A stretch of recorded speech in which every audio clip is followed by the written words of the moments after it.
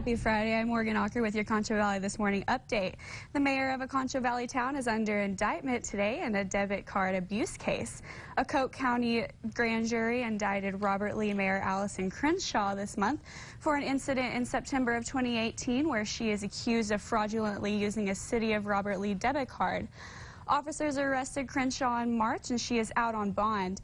In April, City Council members fired City Secretary Crystal Blevins after she refused to resign from her position.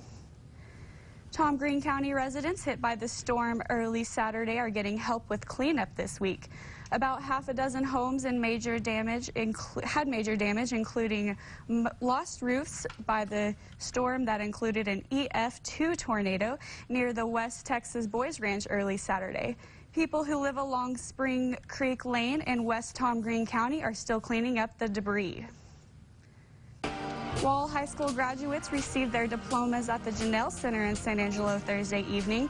81 seniors at Wall walked across the stage during last night's commencement exercises.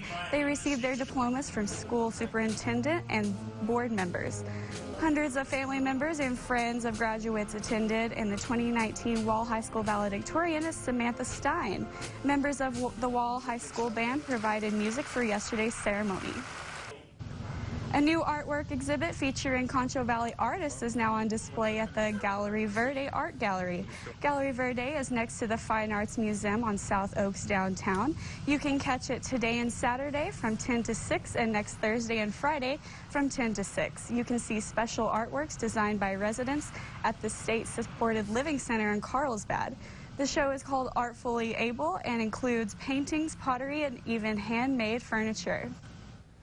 And now let's see what's happening in weather with Taban Sharifi. Taban, are we seeing storm chances today? We are seeing a very slight chance to see some isolated storms as we head towards the afternoon and evening. Today's high temperature, 87 degrees. Overall, though, mostly cloudy, and we are going to continue to see those warm and muggy and windy conditions, gusts to 35 miles per hour. Overnight tonight, continuing those rain chances, 70 degrees for your overnight low. And tomorrow will still be warm, isolated chances remaining, breezy winds as well.